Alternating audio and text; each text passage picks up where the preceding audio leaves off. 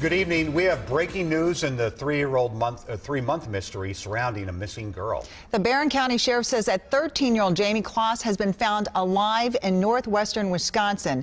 WCCO's Liz Collin is in the newsroom right now with breaking developments, and I know information is pretty limited right now, right, Liz? Yeah, you guys, we received a press release just a short while ago from Chris Fitzgerald. He is the Barron County Sheriff who has been very active and been a face of this investigation since the very beginning on October 15th. And I want to read from you what it says. On Thursday evening, the Barron County Sheriff's Department was notified by the Douglas County, Wisconsin Sheriff's Department that they had located Jayme Closs alive. Shortly after this, a suspect was taken into custody in regards to this case. We do not have any other details at this time, as this is a very fluid and active investigation.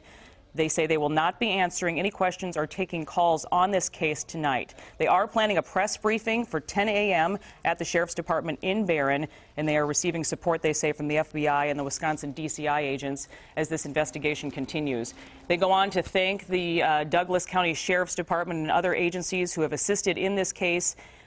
Sheriff Fitzgerald saying that from the very beginning they promised to bring Jayme home. And tonight, he says, we get to fulfill that promise. From the bottom of my heart, he says, thank you. This is some video from that crime scene. You'll remember Denise Closs and James Closs.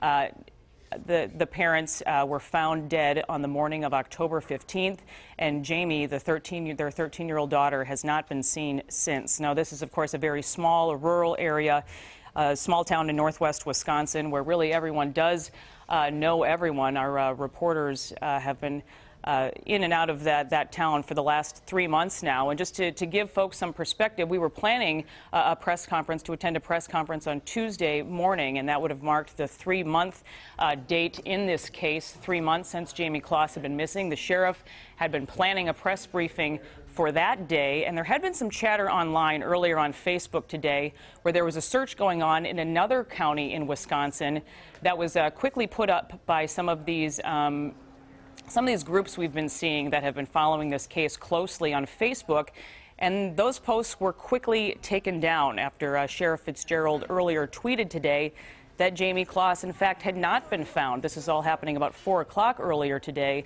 and that this search was not related to the Jayme Closs case. And then just after 8 o'clock tonight, another tweet from the sheriff, just remarkable, saying that in fact Jayme Closs is alive and she had been located in Douglas County. Douglas County is about an hour and 20 minutes from Barron.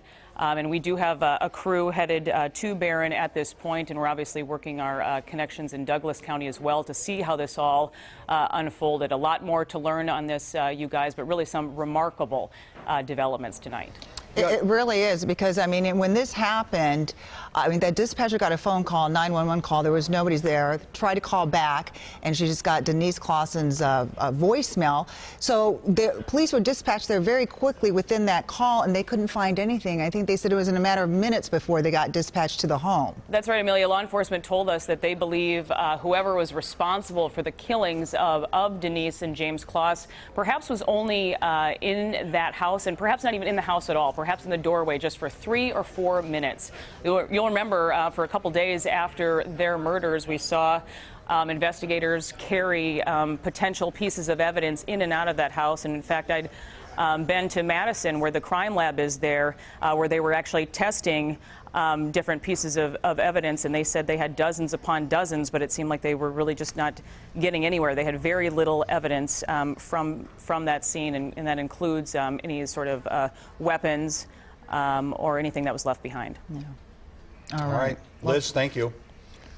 Thanks for joining us, everyone. We'll have the very latest on Jayme Closs, who once again has been found in Douglas County in northwestern Wisconsin, found alive this evening, and we will have the very latest for you tonight at 10.